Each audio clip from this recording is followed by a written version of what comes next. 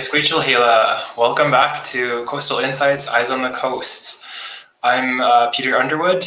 I'm one of your co-hosts today, and I'm tuning in from the south of Vancouver Island in Saanich and Lekwungen territories. And I'm Maureen, your other co-host, and I'm tuning to you live from the opposite end of the island, the very north end, in the Kwakwaka'wakw First Nations territory, here on the northern tip of Vancouver Island, beautiful British Columbia. And like with every week, we would love to hear where everybody's joining from. So we have been so fortunate to get people from all over, as far as across the country and across the world. So share with us in your channels, wherever you're streaming from YouTube or Facebook, where you're joining from and all the different names of the area that you know of. And so while you're doing that, we're gonna welcome our live attendees to our broadcast studio. We had a lot more, but I think things are dying down with spring break coming up. So we have, I'm going to welcome our first school and our only school for today, Sai, and I'll let them introduce themselves. Hi, we're Sai Pacific School of Innovation and Inquiry, and we just want to say thank you so much. We're in southern Vancouver Island in Victoria on Wet'suwet'en and Lekwungen speaking people's territory. So we wanted to say, hi, Chika, thank you very much for including us in these presentations. This is the third one we've been to, and it's really awesome. We're excited to continue and learn about salmon as a keystone species. Awesome. Thank you. So yeah, we'll definitely be engaging lots with you and your group today, as well as everybody else. But thanks for being such a diehard fan of ours. With you again. So let's go back. So Peter, you can share with us maybe some of the places everyone is joining from. Yes, we have someone here from Saanich territories, my homelands, and we have someone tuning in from Scotland, UK. Thanks for all the comments. We got someone who said Canada. And I think we have one more class that's joining us. Okay, let's see. Oh, right. Okay, I see McNair has just joined us. So let's give them a chance to introduce themselves. So McNair, if you want to share with us where you're from, what grade, and anything else. Hi. Hi there. Can you hear me? Yes. Yeah. Oh, great. Hey, thanks. So this is, my name is Mr. Wolf, and this is my environmental science class. There's some grade 10s, 11s, and 12s that are in this class. And we're live streaming you from Richmond, BC, which is the unceded traditional territory of the Coast Salish and Musqueam Nation. Oh, awesome. Welcome. Yeah, I used to live in Richmond. I was from there. So glad to see a fellow Richmond school.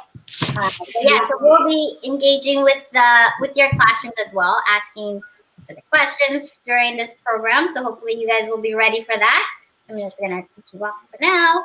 But yeah, welcome everybody. So this is lesson 3 or episode 3 of our Coastal Insight series. And if you're new to the series, if this is your first time, this whole series is focused on connecting people with our coastal British Columbia wildlife and habitats and the conservation issues.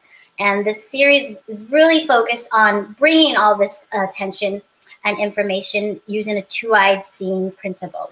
And so that is blending Indigenous knowledge and Western science knowledge systems together to be able to really open up the understanding of our world around us. So hence the two hosts, Peter and I, we're bringing in different learning lenses to be able to understand.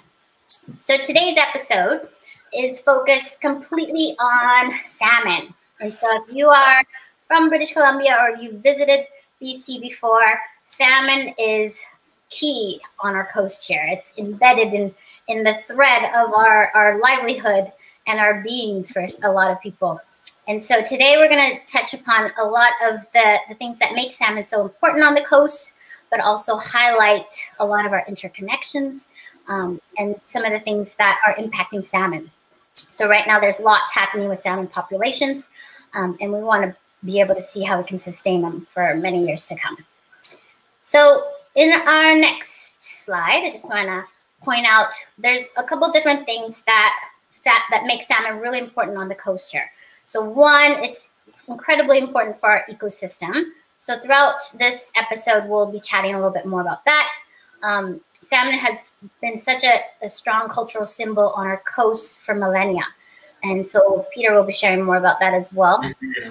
And we have so much salmon in our diets. It's a very healthy diet with lots of nutrients. And so it's a very important part of our food source. And lastly, salmon helps contribute to our local economy. So these are just some of the things that salmon help contribute on the coast, but we'll detail more into those things in a bit. Yeah, so and if you join us for our very first episode, we talked a little bit about what a biome is. So a biome is a larger area that's characterized by certain plants, animals with specific climates and weather. And so today we're going to be looking more into an ecosystem. So an ecosystem is within a biome. So if you go into a biome, there's lots of different ecosystems. So an ecosystem is a community and interactions of living and non-living things together. So in this next slide, it's just an example of an ecosystem. So for example, if you think about the tide that comes in and out of the ocean, in the water and the shoreline, and there's lots of different pockets of landmass. Sometimes when the tide goes out, you have these little tide pools. And if you look really closely and just sit beside a tide pool, which I highly recommend, you'll see all these living creatures moving around. You see these interactions in this little bubble of life. And so this little bubble is considered an ecosystem. So that's an example. And we have tons of different ecosystems throughout our different biomes and areas that we live. So this next slide just kind of demonstrates a lot of different species. And there are certain species that are very important in the way an ecosystem works, such that if you remove one of these species, called a keystone species, it can have a huge impact on the environment. So we're going to look at a major keystone species. So just as an example, we're going to divert a little bit away from salmon for a second, just to give an example of what a keystone species really is and how it can impact an ecosystem. And this is done with an example, a classic example on the coast, with sea otters. So these guys are really hard to resist. Their cute, adorable faces. I love just looking at sea otters just make me smile. So I had to put one more picture, this next picture, just so everyone can put a smile to your face. This cute little, so cute, the baby on the sea otter. But they are the smallest marine mammal on the coast here, and they have the densest fur of all the mammals. So in this next picture, it just shows a little sample of what the fur looks like. But if you were to touch one finger on that sea otter fur or sea otter pellet, that spot that you touch would have more hairs than all the hairs on your head. So the fur is incredibly dense. And they don't have blubber like a lot of the other marine mammals to keep them warm. So it's just their fur that keeps them warm. So that's why it's super dense and compact. And it was actually very coveted and very expensive. So people would hunt for sea otters. And so back in the day, they were very heavily hunted. And they were hunted to the point where they completely disappeared off the coast of British Columbia. And so when a species goes extinct in a certain area, but not the rest of the world, it's called extirpated. So it was extirpated from British Columbia, and it created a huge impact in our environment, as you'll see. So in this next slide, it's showing a cute little sea otter eating a sea urchin. So they are one of the few predators that can utilize this food source because it's very spiky. But sea otters are clever in that they use tools. So they have rocks that can pound open hard things like shellfish or sea urchins. And so they love to eat sea urchins. So if you have ever encountered sea urchins, yeah, we can go to the next slide. They're found at the bottom of the oceans, or they're found in the ocean. But sea urchins love eating kelp. And so this is just a picture of a kelp forest. So full of life. A lot of marine mammals like to hide in them, and fish. It's great habitat So if you think about a forest, it's kind of like a forest underwater. So it's this great ecosystem. It's really rich and thriving.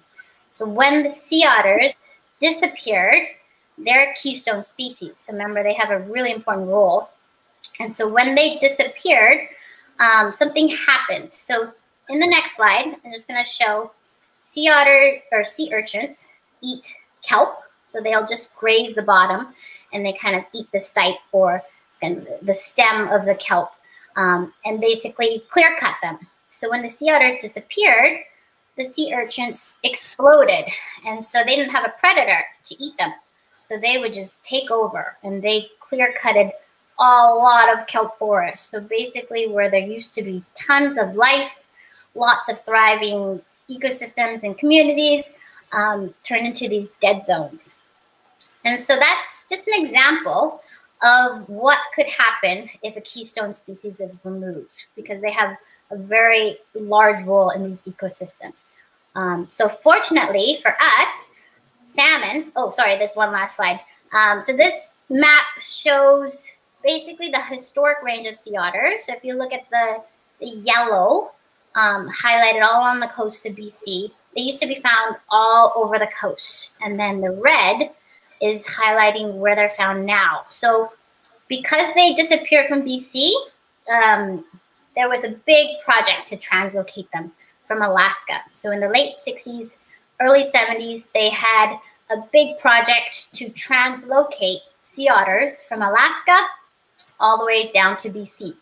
And so they were slowly introduced. And so now slowly they're coming back to our coast. So if you are lucky enough to have seen one, that's really great, because they used to be completely gone from our coastline. So if you go to the west coast of Vancouver Island, you'll see some more. But yeah, so now moving back into salmon, we're really lucky because salmon have not disappeared from our coast.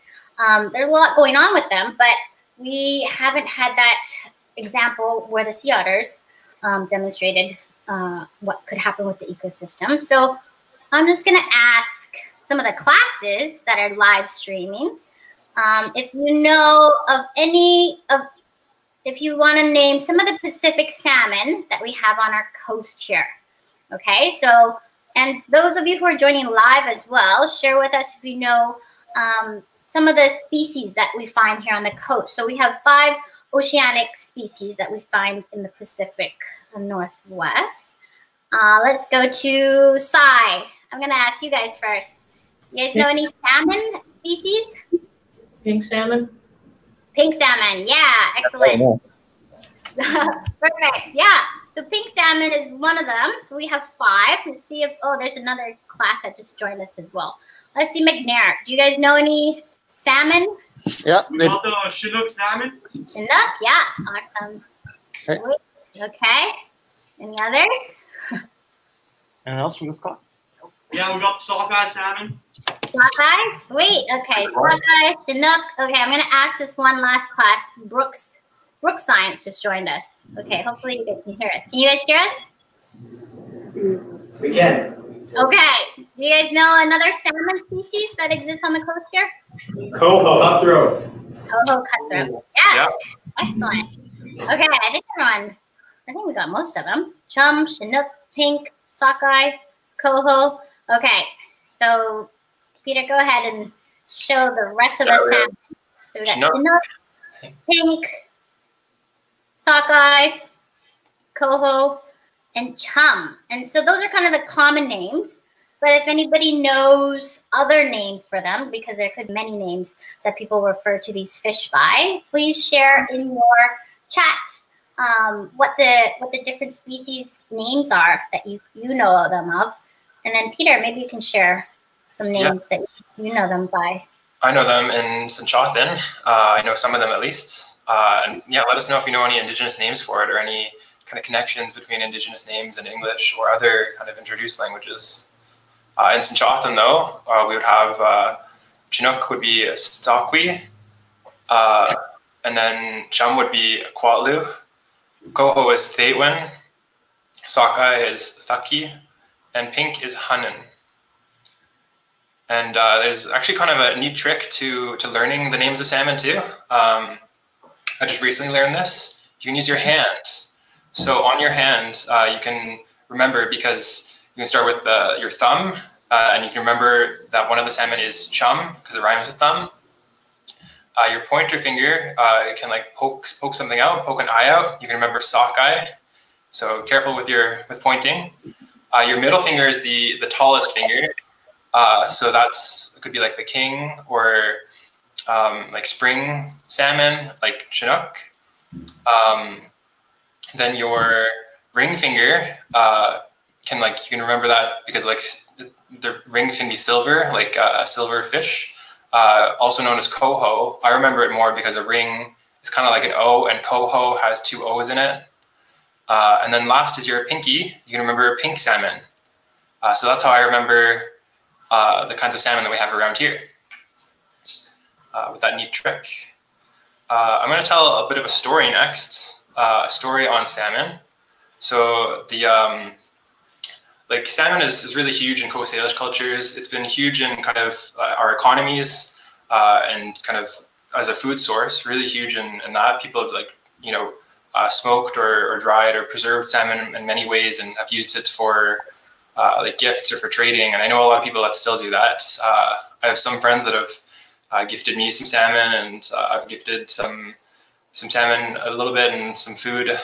So it's still huge in our economies today, and very valuable food to us, with a lot of significance in history in our culture.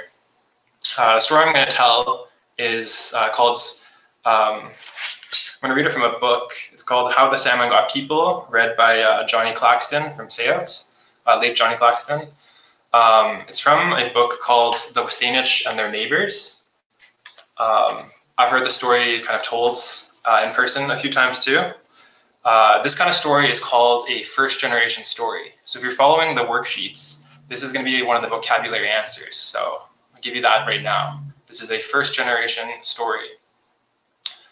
So yeah, without further ado, I'll read the story. Once there was no seals, so the people were starving, the Wasanich people. They lived on elk and whatever game they could find and kill, like on the land. 2 brave youths said to each other, "Let us go and see if we can find any salmon." They embarked in their canoe and headed out to sea, not caring in what direction they traveled. They journeyed for 3.5 months. Then they came to a strange country. They reached for the shore, and a man came out when they reached shore and welcomed them, saying, "You've arrived." "We have arrived," the youths answered, though they did not know where they were. They were given food to eat, and after they had eaten, their host let them outside the house and said, "Look around and see what you can see." They looked around and saw smoke from kakmin. That's a indigenous kind of medicine. It's seeds from this plant that comes out in the summer, and you can burn it like smudging. It's a cleansing smoke from these seeds of kakmin. They saw the smoke that the steelhead, sockeye, spring, and other varieties of salmon were burning, each for itself, in their houses. The youths stayed in this place for a month. Their hosts said to them, "You must go home tomorrow. Everything is arranged for you. The salmon that you were looking for will muster at your home and start off their journey. You must follow them." So the youths followed the salmon for 3.5 months. They traveled day and night with the fish. Every night they took the kakmin and burned it with the salmon so that they might feed on the smoke and sustain themselves.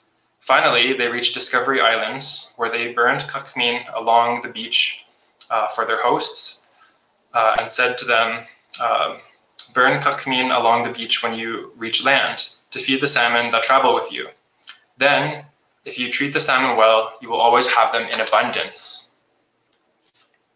Now that they had plenty of salmon at Discovery Islands, they let them go to other places, to the Fraser River, Nanaimo, and all around Coast Salish territory, and further.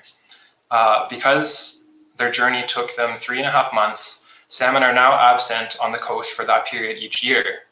The coho said to the other salmon, "You can go ahead of us. We have not yet got what we wanted from the lakes. That is why the coho always are the last of the salmon." The young men now had a salmon, but no good way of catching them. The leaders of the salmon, a real man and a real woman taught them how to make swatla, the reef nets, and how to use kakmin.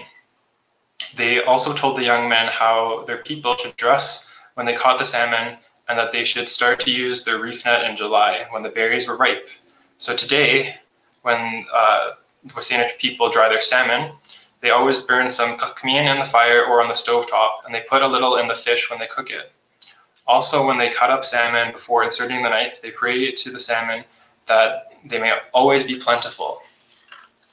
I tell these kind of stories, and I've been told these kind of stories because they're really important in kind of knowing how us as people should have a relationship with the nature around us, our other relatives, our relatives in the sea, our relatives on the land. And one thing that kind of really represents that, demonstrates that, is our names for them.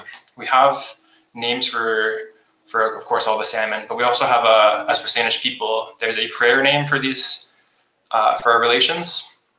So for salmon, we would call them our brothers and sisters, and we call them that because it's really to show that we're related and we only need to take what we need, and that these salmon are giving themselves to us as a gift. The same way, kind of we have a prayer name for deer. Deer would be Smayeth, but the prayer name would be the same name for your grandson or granddaughter. So we call them that because it's such a gift for them to be giving themselves to us so that we can sustain ourselves. So yeah, that's an example of a first generation story. Next, we have a salmon quiz. I'll let Maureen come take us through that. All right, thanks, Peter, for the beautiful story. Yeah, salmon is super important. So just to start off, we're going to do a little quiz, and everyone can play along as well. So if you know the answer, just type it in the chat. And I'm going to go to the classrooms to see if you guys know the answer and put you on the spot. Sorry. But first question, which is the largest salmon of the 5 oceanic species? So the 5 that we just listed earlier, which one is the largest? I'm going to pick a school. McNair. Okay. What do you think, McNair? Chinook. Chinook. You are right. Yes, Chinook is correct. So Chinook is the largest, and they can weigh up to 100 pounds, but on average, they might be about 30, but it is the largest and the favorite of the resident killer whales. So Chinook is a very special species of salmon. Okay, or king. Yeah, they're also known as king or spring. Somebody mentioned earlier tai as well. I've heard that for Chinook salmon as well. Or hookbill, blackmouth. There's lots of different ways to say them. Okay, next question. The next question. How long do salmon live? Ooh, and that one might not be one answer. I'm gonna go to Brooks Science just to put you guys on the spot. You can take a guess too. It doesn't have to be. We don't know if it's right or wrong. But what do you think? How long do salmon live? A year. 5 years? No, it's way more than a year. 5 years? 5 years? 3 years. What's your final answer? 3. 3 years. Okay, yeah. So that's within the range. So it can be anywhere from 2 to 7 years, depending on the species, depending on their life. But average, yeah, maybe 3 to 4 years. Okay. Can Pacific and Atlantic salmon interbreed? So let's go to Sai, just to complete the process here. What do you guys think? Can Pacific and Atlantic salmon interbreed? Oh, I think you're. Yes. You think yes? Yeah, Okay. and that it's not necessarily a good thing. Okay, let's see some of the comments. Anybody guess from the comments? Okay. Well, from what I've heard, they cannot interbreed. I mean, there might be some like special cases that are coming out now, but they have different numbers of chromosomes, and so apparently they can't interbreed. Okay. Can salmon smell? Ooh. I'm going to go back to McNair again, just because you guys are our live audience. So we're going to put you on the spot. What do you think? Can salmon smell? Yes or no? Well, there's a lot of uproar, a lot of, I guess, comments on both ways for that. So I think, let's see, the loudest voice is going to be. Oh, let's hear it. Yes, but no, I think they said. Yes, but no. Honestly, their choice, they can do whatever they want.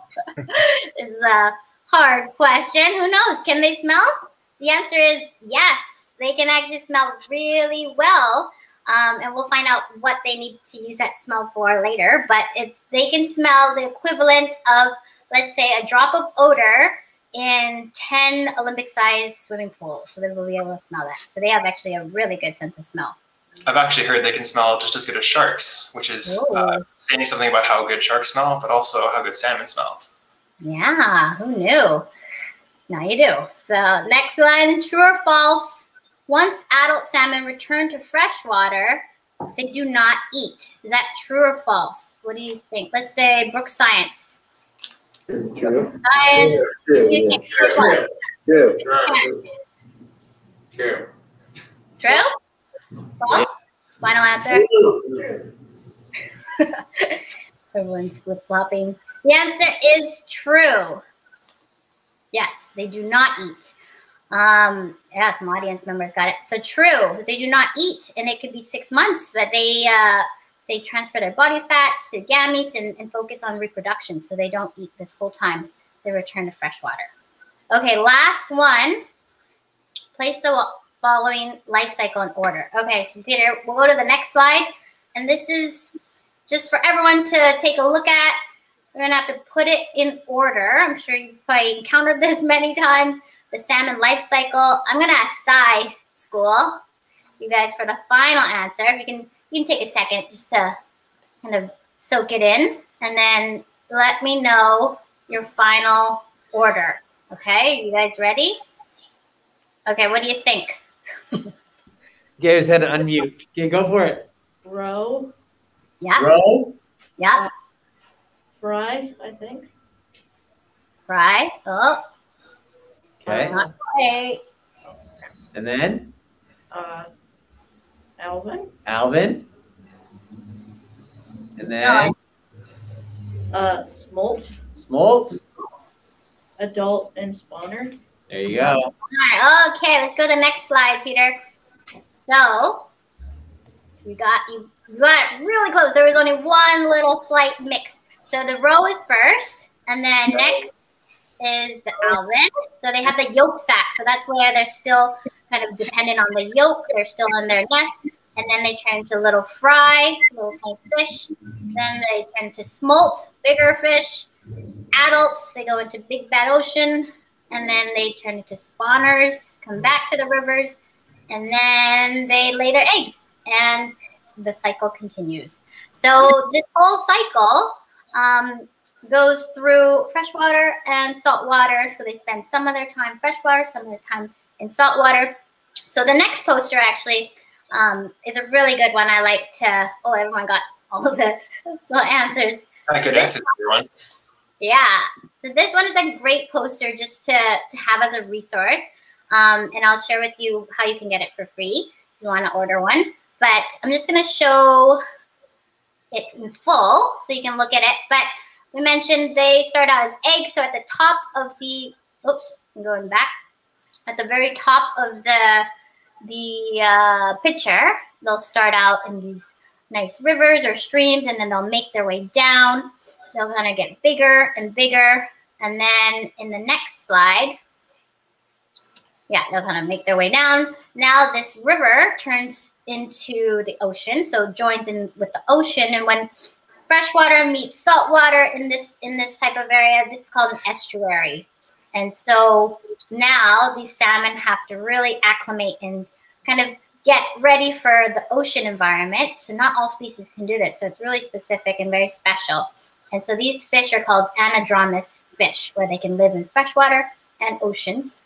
And then they make it out to the big bad ocean, where they live their life for several years. Who knows what they do? They go on adventures, and then they'll come back to the exact same stream. And this is where their sense of smell is really important. It's key. So throughout that journey down their stream, they really imprinted different smells. They know exactly which stream they came from, and they go back to the exact same stream magically. So it's amazing nature and what they can do. But yeah, we'll come back to this poster later just to dissect it a little bit more. But I'll just actually share with you, if you do want this poster, which is a really great one to have, it's really big and it's great to examine. But if you want one for free, just email Joanne Day at dfo.npo.gc.ca. And we'll have this on our resources as well. But you can get a poster for your class or your group, which are really great resources.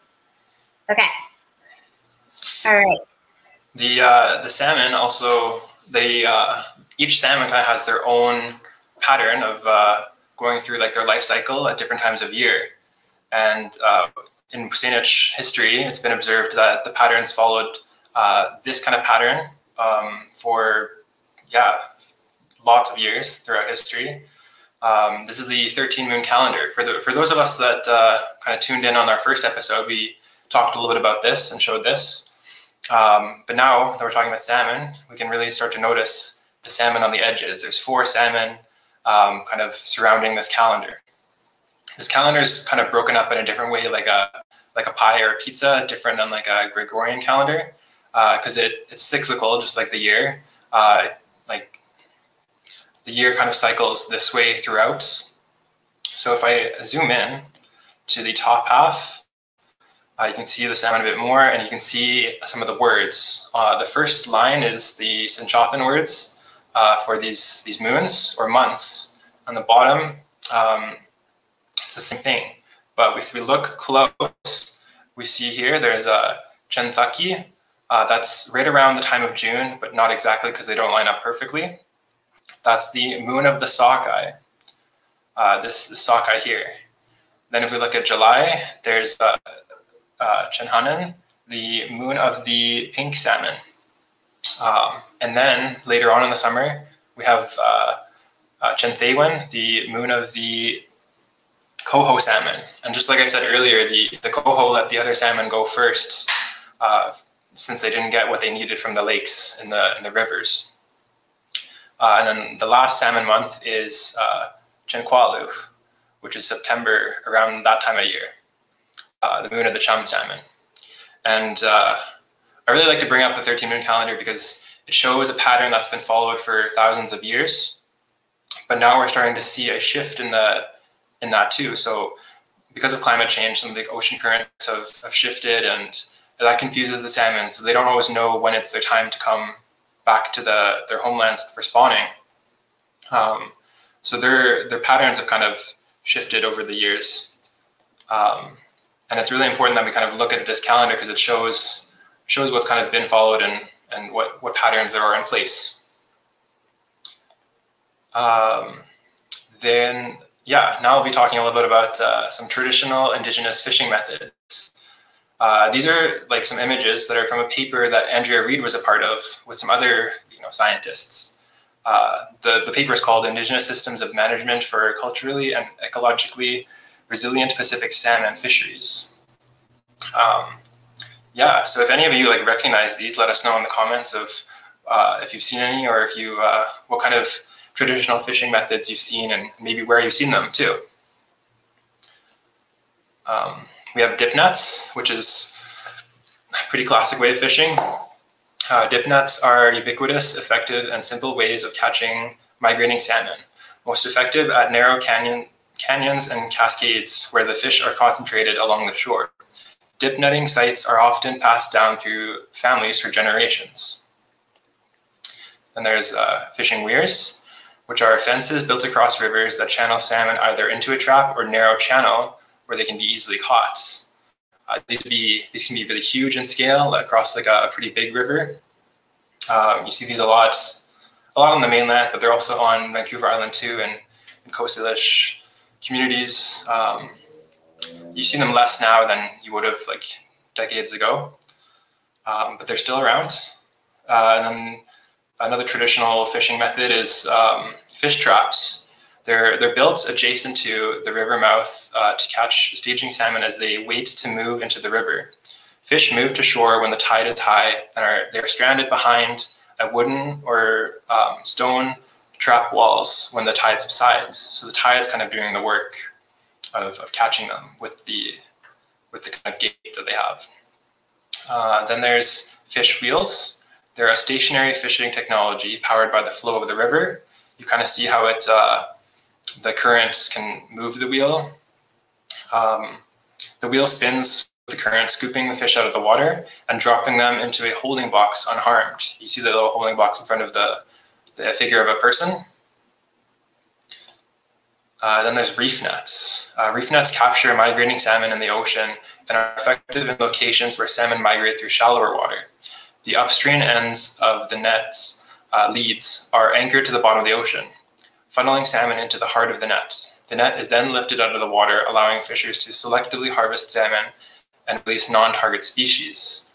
That's kind of very opposite to trolling or other kinds of newer fishing methods where people kind of take everything in the ocean, scoop it up, and then anything that's not the target species, like say they're fishing for a certain type of salmon or fish, like reef net fishing is where they would take out the fish that they don't want and release them back in right away, so that there's no kind of food or fish waste. The reef nets are really huge in kind of Coast Salish and Straits Salish culture, like a specific part of Coast Salish territory, especially to the Coast Salish, because we're known as like the saltwater people. We don't have a large river to get our salmon to have kind of the same fishing methods that I listed earlier. And reef nets are great because they can catch migrating salmon, and where Coast Salish territory is perfect because there's a lot of salmon passing through to get to the big mainland rivers. And yeah, the word for reef nets in Sinchothan is swachla, I believe. And that's comes from the word for willow. And willow is willow is what they used. They used the willow bark to make the rope, the really strong ropes, in making the nets. And that would take a lot of time, but the ropes would be strong enough to catch all the salmon and to bear the loads. And the people that kind of designed the reef nets and upkept them and everything were really brilliant people. And it takes a really sharp mind to kind of design these and to work on these, because you're basically engineering it. You have to consider, the tides, the winds, the ocean currents, time of day because of the tides, and the strength of the rope and how much give and hold there is in different areas.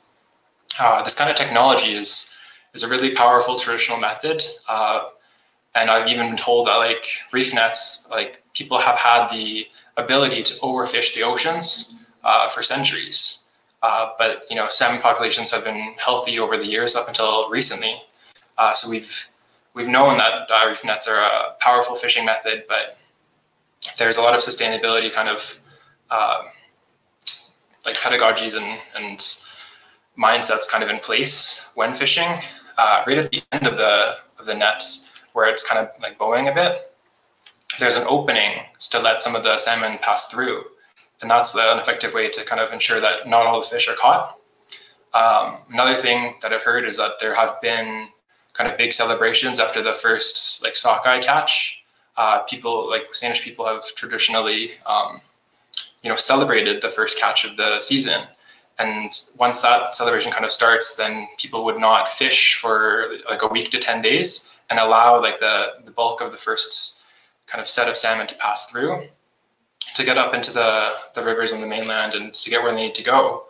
And that's another way to kind of ensure that there's enough salmon population kind of making its way through without being over harvested.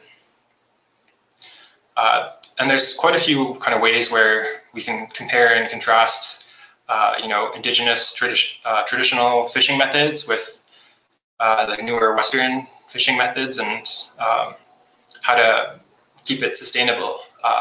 So I'm going to put a challenge out there for everyone to research the differences and compare and contrast traditional indigenous management systems with contemporary management systems. And you kind of see at the bottom, let me get my laser out. You see here, there's like with mixed stock, all the salmon are kind of coming at a similar time. But if salmon have their own distinct runs, there's salmon coming at different times of the year. And that means that you can kind of focus more on each species and that there's going to be salmon throughout the season, not just all at once.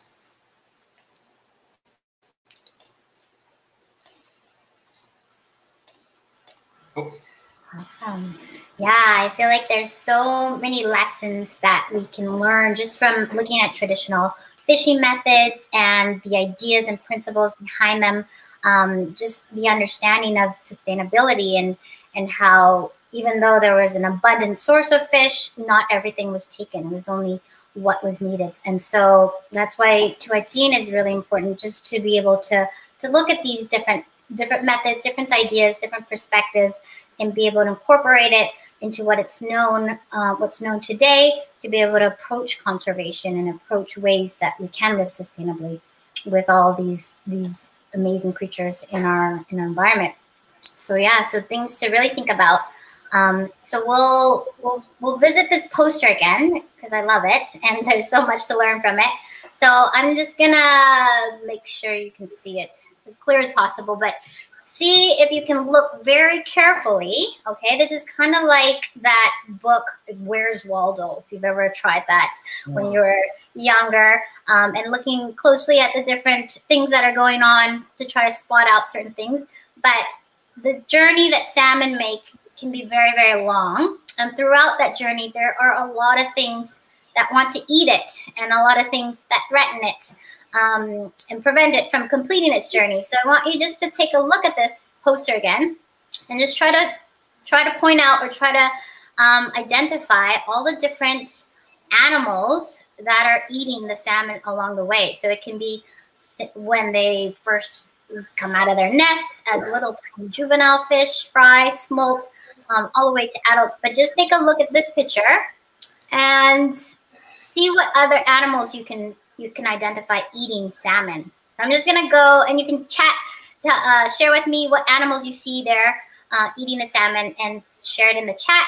I'll go to the classrooms and see what animals you guys can list in here. Let's go to McNair School. Let's see, what animals do you think are eating that salmon along the way here? All right, so we had I think 3 that were mentioned. I'll let them call it out again. Okay. Bear. Bear, yeah. And the human fishing. And the human fishing. The human fishing, yeah, that's a big predator. So bear, humans, cool. Okay, good spotting. Let's see, Brooke Science. Did you guys spot anything in that picture? It's an eagle. Yeah. Dogs. Wolves. Wolves. Yeah. Okay.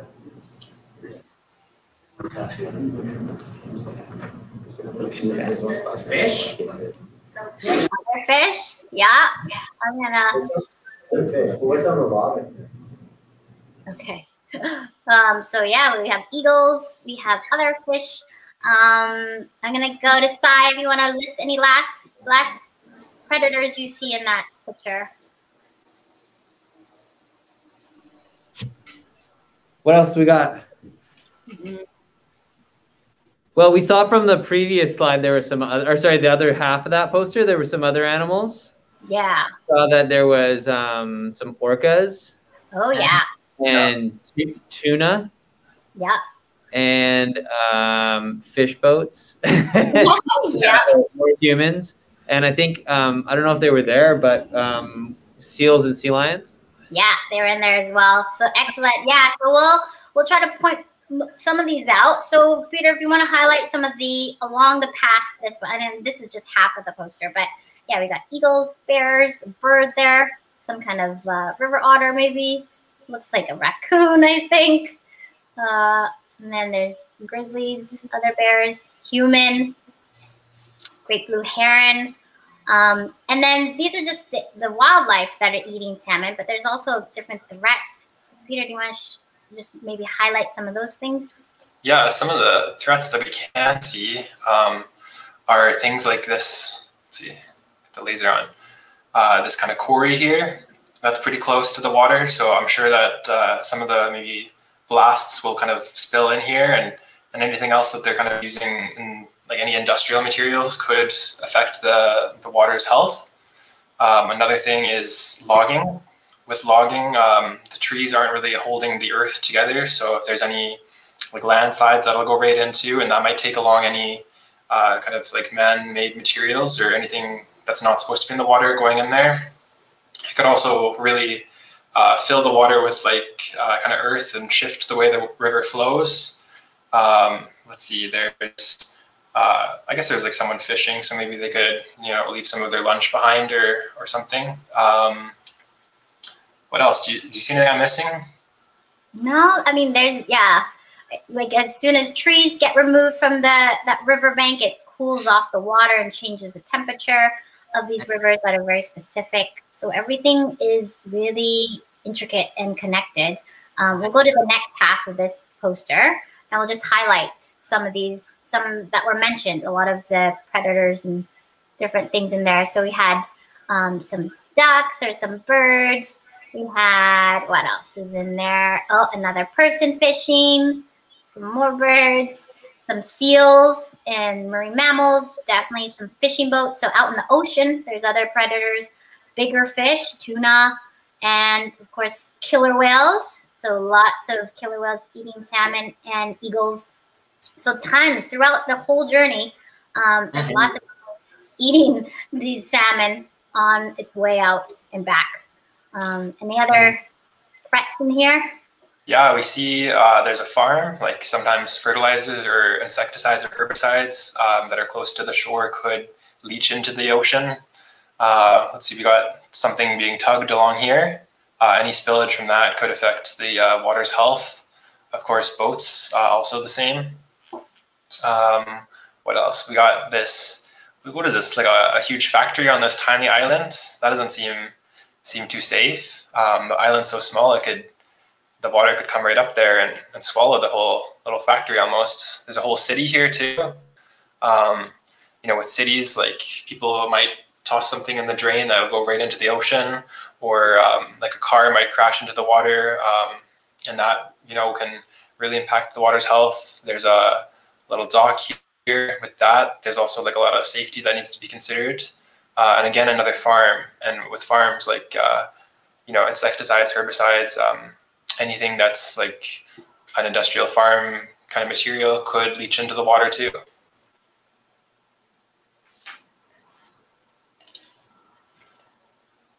All right, so, oops.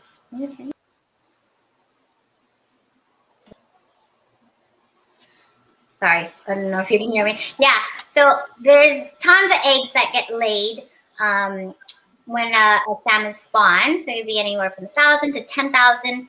But I want you to take a guess. So of 2,000 eggs that are laid, let's say, for example, how many of those eggs do you think will make it through that whole life cycle and come back to spawn again as a next generation?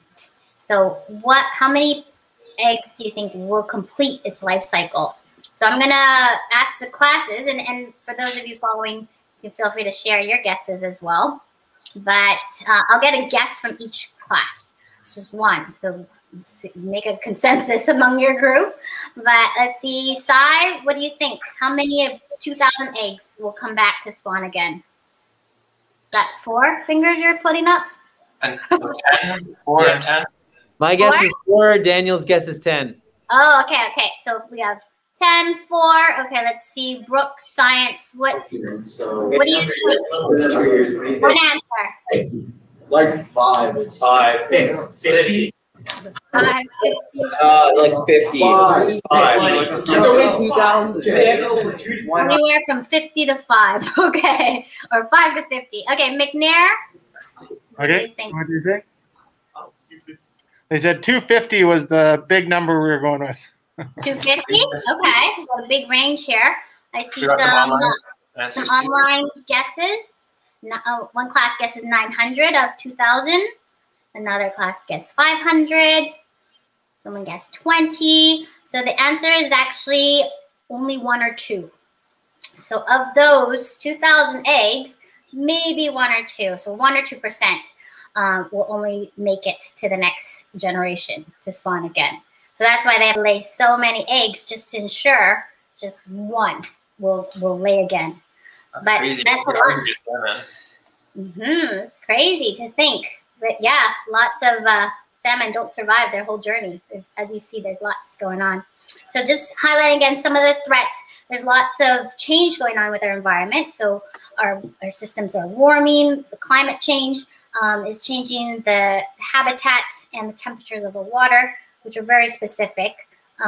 There's lots of fishing going on. So everybody loves salmon, and sometimes there's overfishing. So a lot of the populations are in crisis right now. There's also different parasites or diseases out there that are impacting some of the juvenile salmon, and they're not able to survive to adulthood. And then also lots of development going on. So in the poster, you saw lots of things that were being built along the riverbanks, and this takes away habitat, but also changes the temperature of the water, and sediment goes into the streams, and lots of different things happen. So these are just some of the things that we're highlighting, but there are definitely lots more, and we're gonna go more into kind of the conservation of it as we chat more in a different episode, focus on that. But these salmon are so important for the coast. They're considered our backbones. So here, this is a dead salmon, but even when they're dead, they serve a really important role. So they break down, decompose, and go right into our coastal ecosystem. So this is a picture just depicting salmon in the soil, because it breaks down and adds tons of nutrients and nitrogen, which is really limited on the coast or for plants. And so up to 80% of nitrogen of these plants come from salmon that live close to salmon-bearing areas. And then the salmon also go into our trees. So some of these trees on our coast are the biggest and tallest because of that huge kind of nutrient pump into these systems. And so you can find isotopes of salmon if you test them along the riverbanks of salmon streams. But also they found isotopes of salmon in trees as far inland as the Rocky Mountains. So it can make its way really far inland and put nutrients into these systems as well. All right, so the next slide. So salmon are really important indicator species, which means just looking at the health and population of these salmons can tell us a lot about the health of our ecosystems. So if a population is in crisis, that means that the ecosystem could have a really big impact. And in turn as well, it impacts how the environment can support us. And so it's just certain things to think about. And in the next slide, we have to think about our interconnections. So this is where it all kind of comes together. So we mentioned in our first episode that a watershed is an area where land collects water, any precipitation, and all these little streams and tributaries gather up to lakes and bigger waterways, and then eventually the ocean. But we all live in these areas as well. So we live in watersheds, and our homes also have water. So maybe we don't think too much all the time about where the water in our homes go, but they drain out and they go and lead somewhere. So a lot of our homes have drains that will go, and the water goes to a treatment plant where it can help separate some of the larger things from the water and clean it, but it can't clean everything. And so things that dissolve in water or liquids or different chemicals can be really harmful if it joins in with other streams and then back to the ocean. So this next slide, very technical one, is from the highly reviewed film Finding Nemo, but it states all drains lead to the ocean. And there's lots of things that we're all connected to. But this next picture as well reminds us that all these drains lead to fish. So whatever goes down eventually leads to fish. So those you might have seen in sewage systems, the painted yellow fish, and that's to indicate that whatever's going down there will link to fish. So I'm going to show this next slide. These are just things to really be aware of. So I'm just going to go through them to see if you recognize them. So this one is a biohazard.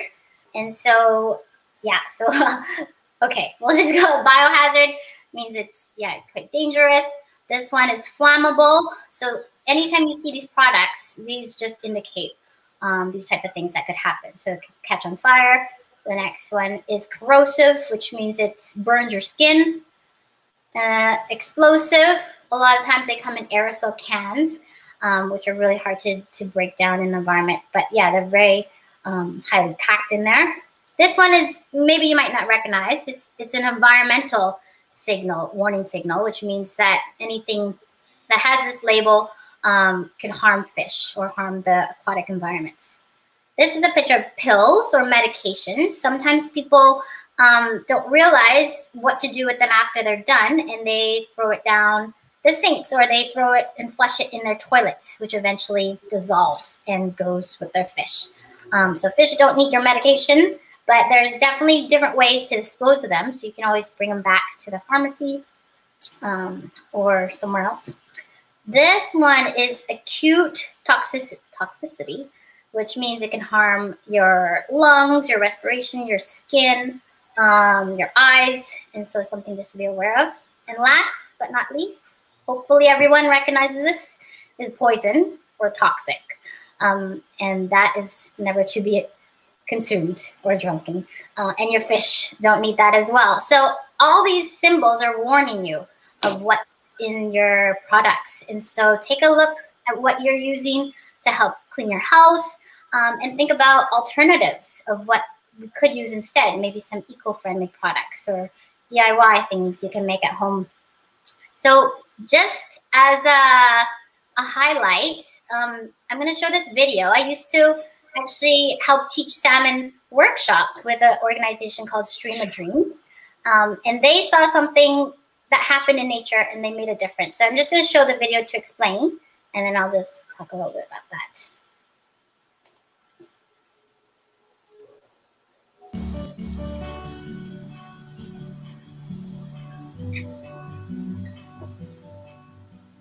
Stream of Dreams began in the year 2000 when someone had put a poisonous substance into a storm drain, and it wiped out all the fish in Burn Creek. There were over 5,000 fish that perished.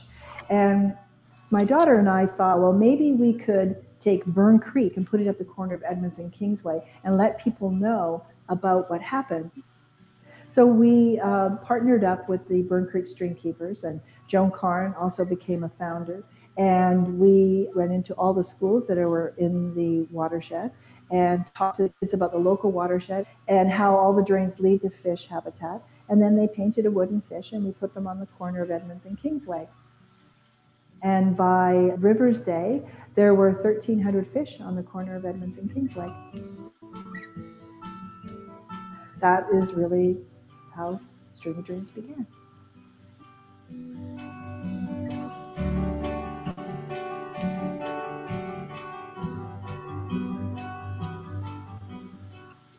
So when we first go into a classroom, the teacher or our educator will talk to kids about what their local watershed is, where their water comes from, where it's going, and also we mainly talk about how to prevent water pollution. Then we come to our... So Peter, you can pause that, no? But yeah, I just wanted to demonstrate, I wanted to share that video just because it was something that someone observed in their community, and maybe that person who poured down the chemicals didn't know. Maybe it wasn't on purpose, but it was something that was in a community that somebody recognized, and they made a difference by starting Stream of Dreams to help educate others.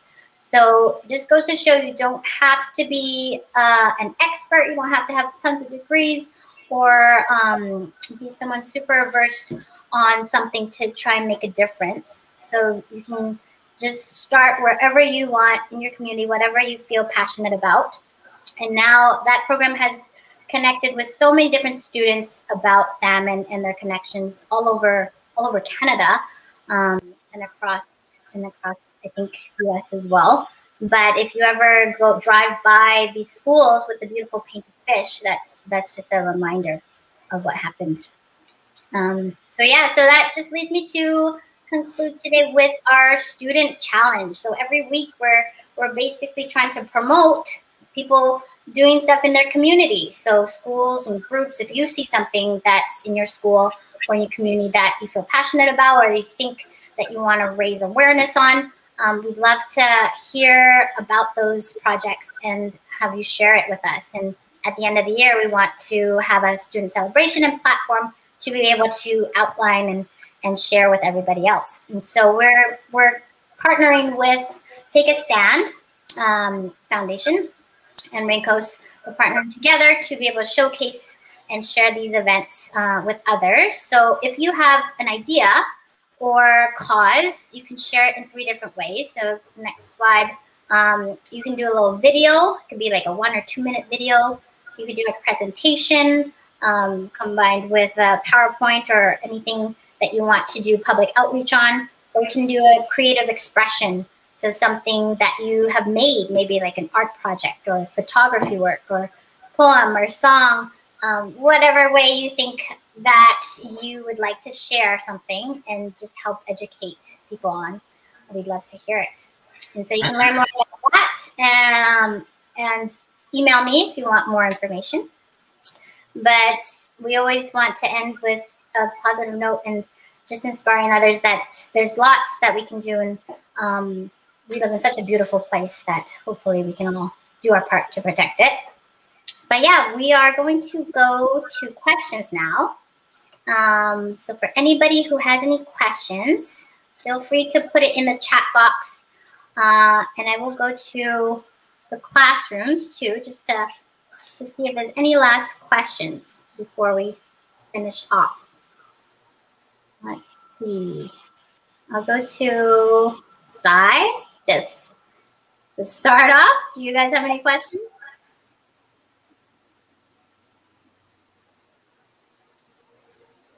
Oh, there's silence.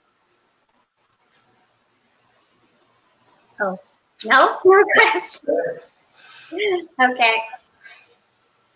If anyone in the comments has anything too, feel free to ask. Okay, let's go to McNair. Oh, I love the fish cutout. McNair, do you guys have a question? Yeah, just two quick ones, if we may. One is our city, the city of Richmond, which is in an estuary, is looking into making some salmon spawning channels, like where we have old sloughs. We're working to open them up to bring salmon back in to the estuary where some salmon can spawn. Do you know of any places where this has happened that we can look to and help promote so we can get this project underway successfully here? And then the other question, earlier today, our class was looking into the story of the herring, the Pacific herring. And do you know if that fishery started today? And does your group have some actions that we can take to help the herring, which helps support all these other species? Ooh, lots of very good questions. I love the idea of you guys participating in, just opening up these estuaries and trying to bring back salmon. And so I know there's lots of different stream keepers throughout the Lower Mainland that I can help connect you with, and I can email you after with some of the names.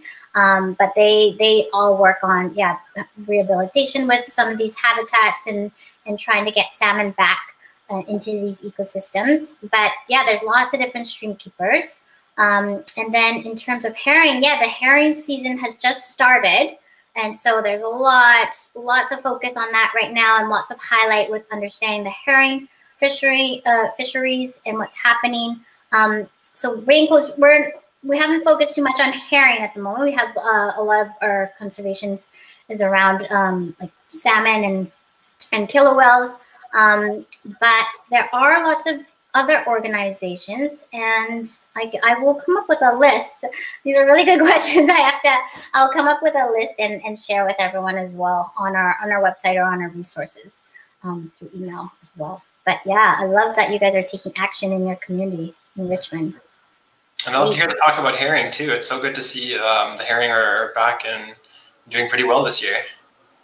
Mm-hmm. Okay. All right, I'm gonna go to, so let's, okay. I think Brick Science, do you guys have any questions? What? Any questions? Oh, questions? No. Respect. Why was the guy holding the fish so long? Yeah. Okay, never mind. Never mind. All right. There's a question here on our chat. Do salmon spawn in freshwater and saltwater?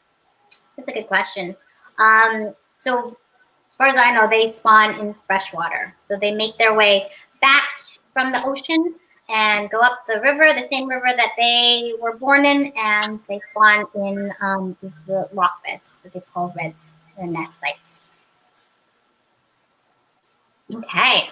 Well, I want to thank everybody for joining today. If there are other questions, you can feel free to always email us.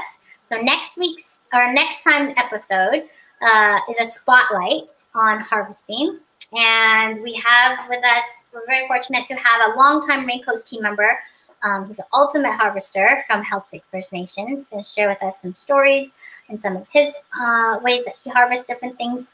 And that is coming up on our next episode. Also, I would like to give a kind of shout out and thank you to our sponsors for making this happen and getting us on air and everything else we need. Thank you. Thank you. Yeah, and thank you everybody for joining us this week. And thanks to all the classrooms again for joining, and hope to see you again next time. All right. Bye everyone for now. Aliekwa, everyone.